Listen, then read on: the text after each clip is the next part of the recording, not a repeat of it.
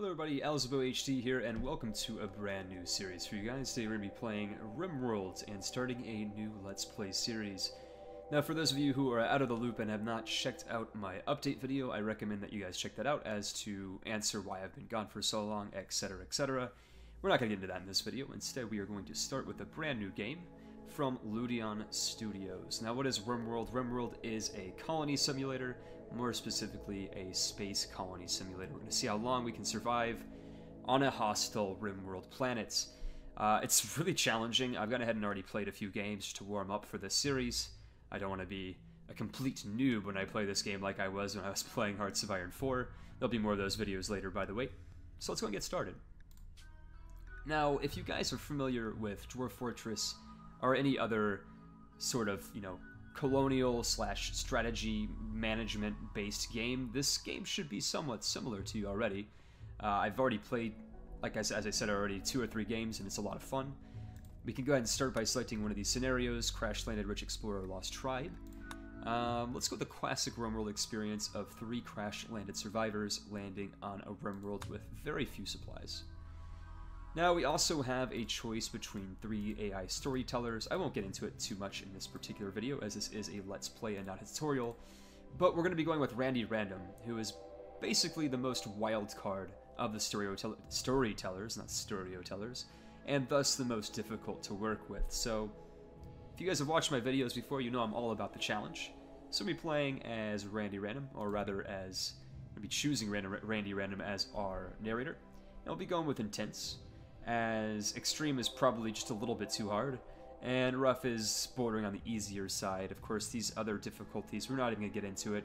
If you guys have seen my videos before, you know that I like to play the hardest difficulties, so really by even playing Intense, we're giving us a lot of slack here to make mistakes. That being said, we are also going to enable Permadeath mode. This is probably something that most of you are already familiar with if you've been watching my Paradox Interactive games. It is similar and analogous to Ironman mode in that I cannot save scum or reload when things go rough. So when I lose my guys inevitably and they start dying of malaria and we have to, resort to cannibalism to feed my colony, there's no going back. So let's go ahead and continue. Now, in terms of creating worlds, this is a lot like, say, Minecraft, where you can enter really anything that you want for a seed and it'll generate a world for you. But if you've gotten this far in my video, you will have noticed the title was Survival Island. So something like that, like Survival Island or Islandy, Islandic will suffice. It doesn't really matter what you put. We're going to go with globe coverage of 50%. Basically, this is how much it's going to render of the actual surface of the planet before we crash land. We don't really need to load everything, so I've opted for 50%.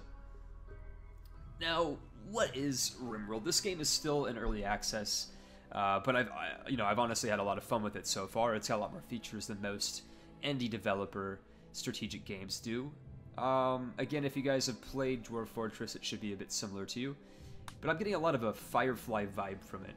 And what I mean by that is if you guys have seen the TV show Firefly, it's kind of exploring a lot of aspects of both the Wild West and outer space at the same time, which sounds really ridiculous until you check out the show for yourself to see what I'm talking about. This game is a spiritual successor, in my eyes, to both Dwarf Fortress and Firefly, so let's go ahead and get started.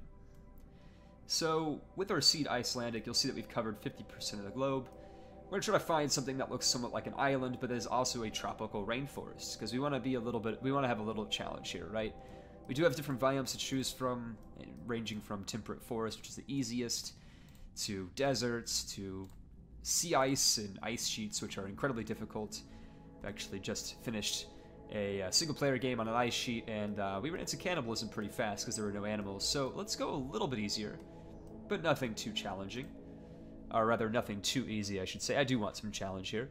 So let's play in the tropical rainforest, right? We're gonna go on an island, maybe like this one, or this one. Well, actually, like this one, it's got mountains on it. And what's going to be challenging about the tropical rainforest is that disease is going to be more or less ubiquitous. It's going to be bringing our colony down, and we're going to have a trained doctor and medical staff pretty much right from the get-go in order for us to survive here. The good thing is that there is a lot of wildlife for food that we can hunt, but the bad news is that this wildlife is incredibly aggressive. We got like panthers, elephants, all sorts of fun stuff, so we'll have to be sure that we're prepared for that. In terms of where we're selecting the crash site to be, I guess we could elect to do select random, but I do want to have a tropical rainforest island, and this island over here fits the bill. In terms of what these little topographical representations mean, they're just representing the terrain that we have on this island. And you don't really want a flat terrain, because there won't be any mountain to basically burrow into and defend. So I need to find... Okay, so here we go. This one's mountainous. We've got year-round growing period, and a summer temperature of 94 degrees Fahrenheit. For my European friends, that's probably somewhere close to the upper 20s, lower 30s Celsius. So it's relatively warm. Let's go ahead and select this tile. This one's fine. So we're going to hit next, and we're going to see what types of settlers we get, right? So we can randomize this, and we can even make our own, but there's no fun in that. We're going to, you know, go with what we got here, even though these are probably pretty terrible colonists. What I mean by that is that our first colonist is not only a nudist, but he's a cannibal. So he likes to eat food that consists of human meat, which is a bit sketchy. So we'll keep him. He's a space fanboy / castaway, 56 years old with asthma. That'll be a pain in the ass because we'll have to be treating him pretty constantly throughout the game. Otherwise he might die. Well, that'll be fun. We've got Alexei, who is a herbalist, which means that he's decent at farming, but he sucks at pretty much everything else. He's incapable of any intellectual pursuits, which means he won't be able to research anything. That'll be pretty crappy. And he's a night owl, which means he likes to be up at night. The rest of this doesn't really matter. Very substandard colonist, pretty shit, honestly. Let's see where our third one is. Also a male by the name of Litsuka, that's Japanese, who also has asthma, believe it or not. That'll be fun. Wow, so we've already gotten quite a bit of, you know, quite a bit of stuff going against us already. This is not going to be a fun playthrough. You know, being in the tropical rainforest already presents a lot of challenges, including diseases, and our colonists, 2 out of 3 of them, are already asthmatic, and thus disease-prone already. So this is going to be pretty terrible. But at least Litsuka is able to research, which is great. He does have a daughter, Ryoko Maniz, but I don't see her. She's nowhere to be found. Maybe she'll crash land later on. And Robin Decker is the father of Alexei, which makes sense. This guy's 56, this guy is 31. They both have stupid haircuts. But anyways, let's get into it. Looks like we don't really have much in the way of shooting skills here. Of course, that's going to gauge how accurate these guys are at hunting and defending our colony. But they'll get better at it. You might see these little flames over here. This just represents how interested they are in a skill. One flame means that they gain experience at 100% the normal rate. If you don't have a flame, I think it's like 30. Yeah, it's 33%. So you want to avoid the skills that they suck at. But let's see. Okay, so if you have a double flame like Tetsuo over here, you do research at 1.5 times speed. So really, our colonists kind of suck. But let's go ahead and get started. So here we go. We're going to crash land on the planet. Let's see how this turns out. Quite honestly, this is a random seed and a random location. So we'll see if this is a decent spot. So crash landing onto the jungle. Here are our men. We do have looks like a Pomeranian husky. Or no, a husky I should say, with the name of Pom Pom. Very, very cool. You can actually tame wildlife and have like animal husbandry, which means that you can kind of breed your animals, and that'll be kind of interesting. Let's take a look at where we are in relation to this particular island. So we do have a coast up here in the north, which will be interesting. I think later on, maybe like, you know, visitors might come from the sea. We might have some fish and various things like that. So we're going to try to avoid colonizing this area just because there might be some danger settling close to the sea. Moving around the map, it looks pretty wide open. I don't see a lot of defensive spots. We do have one over here, which might be worth... I see it might be worth colonizing, but there's actually no soil in which to create plants. Well, let's go ahead and take a look at where we crash landed. There's actually this little pocket over here, which is incredibly defensive. Well, this is quite fortuitous. We've just started on episode 1, and we're already in a very, very good location to build our first base.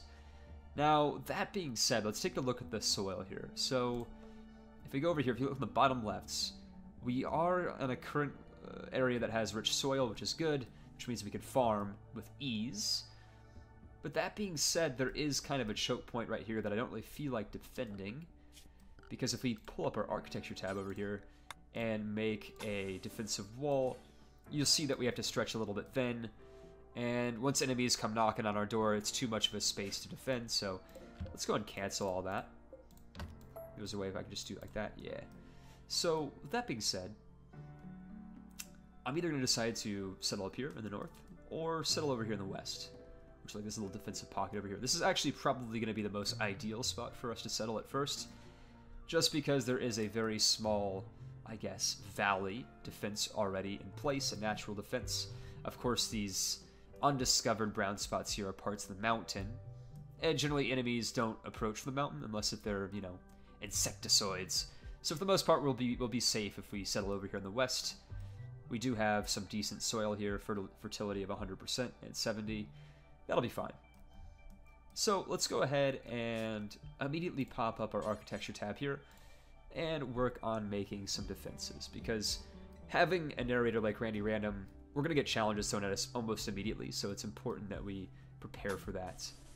So we're going to go and start by making a wall. If I made it 6, it would be asymmetrical in terms of where the door would be placed. So let's go ahead and immediately place one right here. Nice little wall with a steel door. Now, I won't get into too much of how to play this game in this particular episode. If you guys are interested in learning how to play this game, I will be putting a tutorial up sometime later this week on how to play Rimworld. So this is going to be basically more or less, I assume you know how to play, or you just kind of follow along with what I'm doing currently. So we got these 3 guys. We've currently timed, or rather paused, this particular game. Of course, if we unpause, you'll see that we're kind of wandering around. It's because we haven't unforbidden our items yet and assigned work orders. So what we're going to do is we're going to immediately unforbid all of these items here. And what that means is that from the very beginning of any game that you play in Rimworld, the items that you crash landed with are forbidden, which means that your colonists will not be able to use them until you unforbid them. This is basically just an order that says not to use these items. We actually start off with 30 packaged meals, which should last us a few days. To let us get some agricultural and farming up and running. So that being said, right after this, we need to go and check to see which one of our colonists has the best shooting skill, which is right up here. Why I'm looking at this is because we do have 3 weapons from the very start of the game. You start off with a survival rifle, a plasteel knife, and a pistol. So naturally, whichever character has the highest shooting skill will get the best weapon, which in this case is the survival rifle. So we're going to prioritize Litsuka for picking up that survival rifle. Prioritize Decker and getting the pistol. And Alexei, who's just bad at everything, he'll be getting the plasteel knife. So let's go ahead and unpause. They're going to pick up those items. And take a look at this. Litsuki actually has a pretty weird looking mohawk. That's always pretty cool. Let's see who Pom Pom belongs to. So Pom Pom belongs to Robin Decker, which means that Pom Pom should follow Decker. Unless if he hasn't been trained yet. He has not been trained yet, so we're going to go ahead and put a work order in to train him. Give him some obedience training there. But with that being said, let's take a look at the surrounding animal life we have here. We have some alpacas, some cassowaries, even some chinchillas. So this is decently interesting. It'll be kind of fun to see how we work around with that. I don't see any really hostile life forms yet. Of course, looking around the map here, maybe we might find something a little bit more dangerous, like an elephant, a bear, or really anything else. No. Oh yeah, we see a panther. So we're going to try to avoid those panthers for the time being. We don't want to get one of our colonists. You know, we don't want any ligaments to be ripped off just yet. We'll have to wait until we starve before we deal with things like that. So anyways, now that we're set up, we know where we want to be. And we're going to go ahead and set up manual priorities over here, the work orders. What are manual priorities? This is basically a task to see which priorities we set to our workers. So a priority of 1, for example, would come before any of the other priorities on a left to right basis, where a priority of nothing, or 5, or rather 4, I'm sorry, would be the lowest. So that being said, anything with a white box around it, these guys are going to be pretty good at it. So we'll assign Letsuke and Decker as handlers. Who's better at it, though? Letsuke by quite a bit. And what a handler is just animal skills. He'll be able to tame animals, not hunt them. That'll be more related towards weapon skills. So we'll make Letsuke handle the animals. Cooking. Pretty much all my colonists suck at cooking. you know, not to be sexist, but we don't have a woman yet. We only have 3 male colonists. So not only will we not have, you know, married couples or anything like that, but we also won't, you know, have stereotypical gender roles because this is 21st century and men will have to cook. So that being said, Decker, the castaway, will be our cooker. In terms of hunting, we're going to send that to Litsuke as well. He's got the best out of a very meager skill set here. Construction we'll assign to Decker. Growing, they're all pretty decent at it. But Alexi the herbalist comes out on top. Of course, the rest of these guys will assign it as a 3rd priority because growing is important. If we don't have crops, we will die of starvation. In terms of mining, they're all pretty bad at it. We'll assign a 2 for pretty much all of them except for Alexei, who will get a 3. Basically, if there needs to be anything cut down, they'll all do it at a fairly standard rate. Plant cutting, we'll do a 2 for each one. 1 for Alexei. Actually, we'll make these guys 4. The herbalist should be cutting the plants, let's be honest here. The rest of this doesn't really matter. We're not going to get into tailoring, herbalism, or anything like that today. So, crafting. Hulling is the most important. We're going to put hulling as a 1. Everybody's in the hull. And Lutsuki Levy on researching. So now that boring stuff is out of the way, let's go ahead and unpause the game. And set up some areas over here where our future colony is going to be constructed. So we do need a dumping ground, stockpile ground if you will, for goods that are going to be important. We'll make it right here, temporarily speaking. And a dumping ground for those things that are less important, like animal corpses and things that we don't really care about, which we'll put right over here. So you already see that Decker is working on constructing our walls, which are going to be our defenses, which is fantastic. Alexei moving some wood over to our stockpile zone, which is good. Getting into this, we're going to have to basically cut out into the mountain here to give ourselves some space. As you guys can see, we don't really have that much space to work with here with this particular colony. So we'll put in a work order for mining out some of this mountain here. And we've got Alexei moving some steel back into the stockpile section. I will say that most of the construction materials in this game are going to come from steel, which in this case has come from our crashed ship, and also wood and other various resources that we can get from cutting down trees. Now, we are in the jungle biome, so that being said, there's going to be a lot of different trees to potentially cut down, which is a very, very good thing. And so far, so good. So we've already set up our first wall here, which means that any invaders that need to get into our base are going to have to break through over here. And let's go ahead and set up a second defensive line, because again, we don't really know how risky it's going to be with our narrator being Randy Random, because he can basically throw anything at us. It might be really, really unfortunate.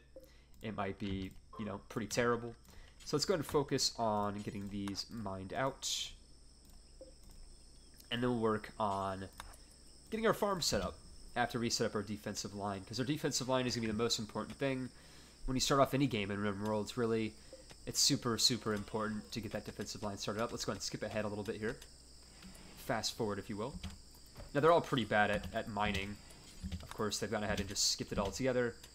Litsuka, you'll be the guy who cuts this all down. Good stuff. It's already mostly done. I don't know why they stopped doing it in the first place, but here we go. We'll set up the second defensive line right over here.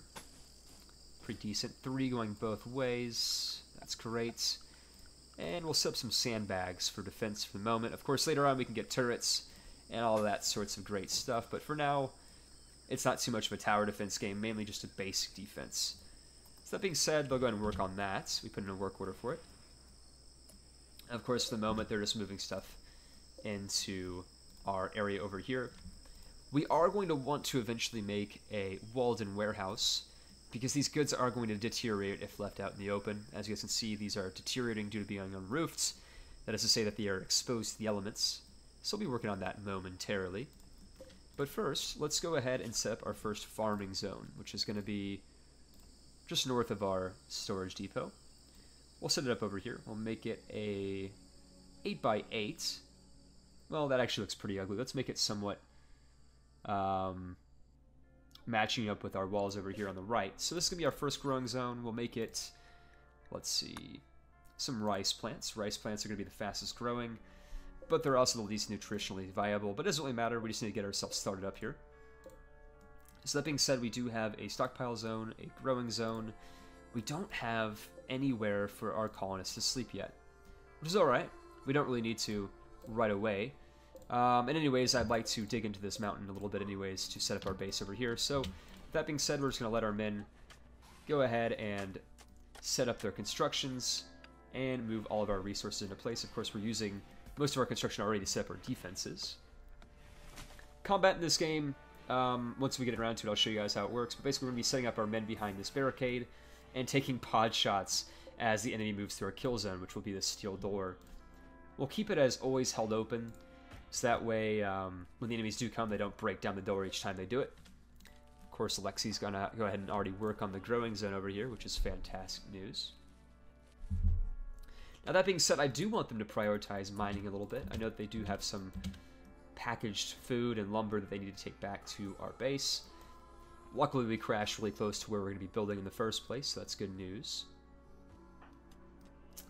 And take the last of the food. Good. Looks like we do have a panther, but he hasn't turned on our colonists yet, which is a good thing. So that being said, our guys are going to start working on mining out where our buildings are going to be, which is a very good thing. Actually, that being said, let's go ahead and move our stockpile zone up to the north up here, just temporarily. Of course, we'll move it later on. We'll go ahead and copy the settings over here and paste them over here and get rid of this, because this is actually where we're going to build our first little building. And by our first building, it's not going to be anything special. We'll go ahead and work with wood, as that'll be the most abundant resource that we have access to right away. So 4x4, pretty basic. It's just going to be a really quick building that we set out over here, which we've gone ahead and already laid down the foundation for. Of course, where we're going to put the door is a matter of contention because it's not exactly symmetrical. So what we'll go ahead and do is we'll extend the growing zone, because I'm a little bit autistic in terms of symmetry. There we go. So actually, Deki, we're going to want you to go ahead and cancel these and deconstruct the one that you have placed, because I want this to be symmetrical, right? This is something that's going to be important later on. And why am I so freaked out at it being symmetrical? Well, because I want them to have a door that's in the very, very middle. In this case, made out of wood. So, Deki will go ahead and work on that, or Decker, I should say.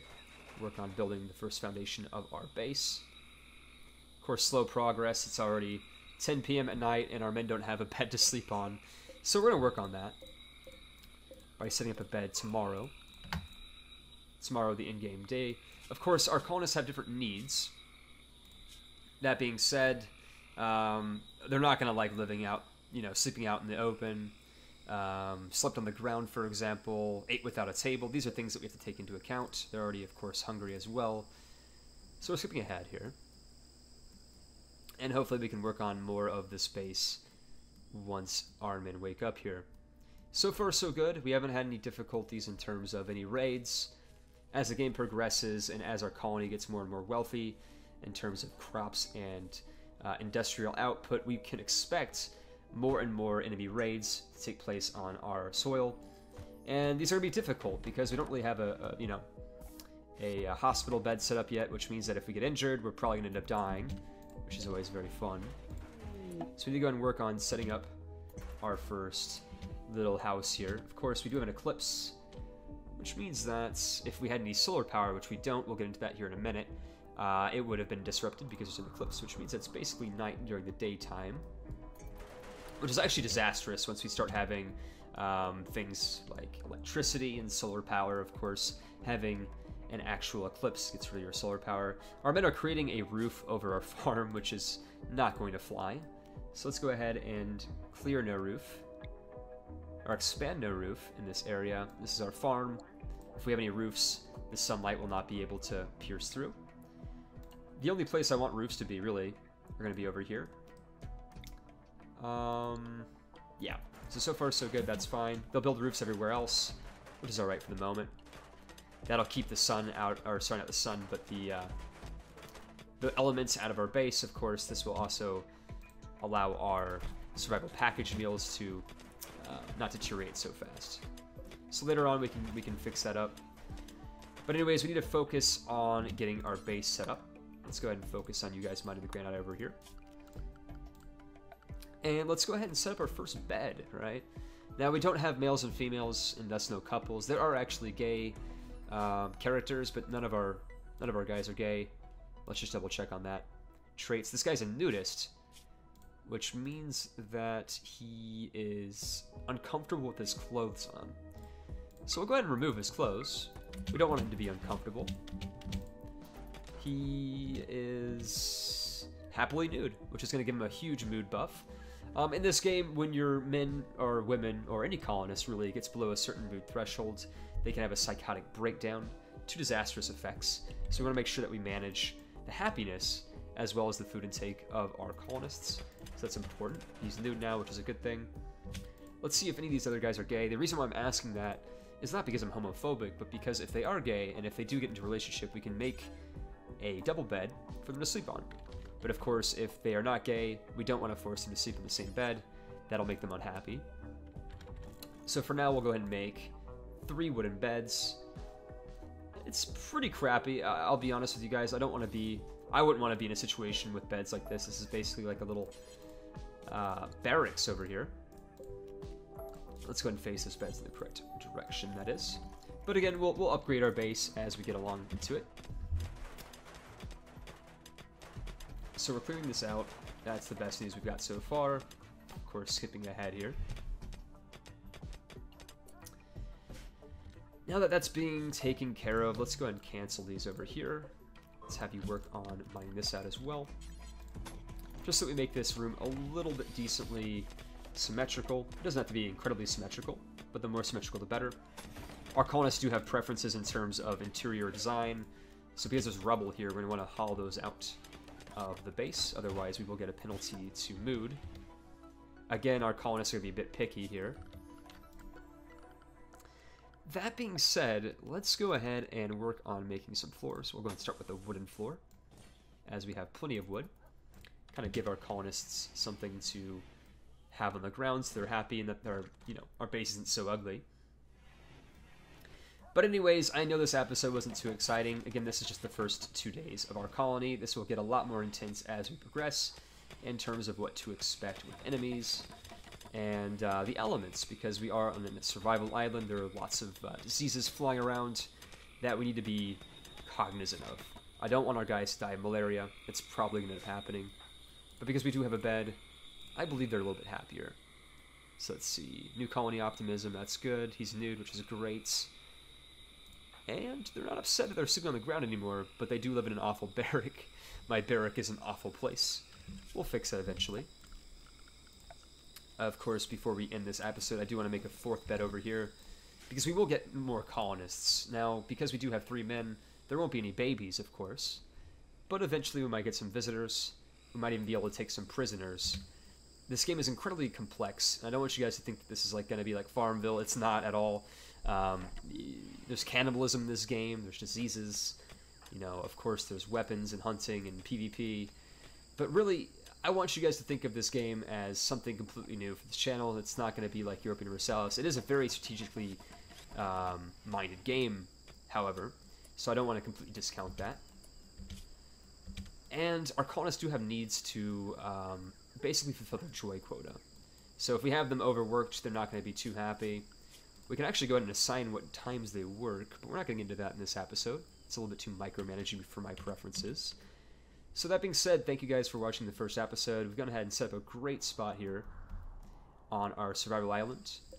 We do have a little kill zone already established. We can put our guys over here. And just to show you guys what that is, like if we set them to draft mode, you'll see that Decker over here already has his gun out. He's going to be watching for targets.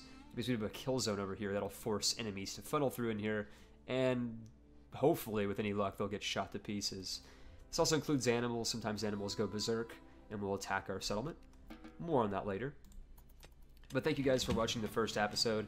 And stay tuned for episode 2, where we get into a little bit more depth without, constructing our base over here. And working on just getting settled here, because this is going to be a very difficult Let's Play series. I know it doesn't seem like it so far, just because we haven't ran into any threats yet. But I'm also trying to be OCD about how big this particular room is. I want to make sure that it's somewhat symmetrical here.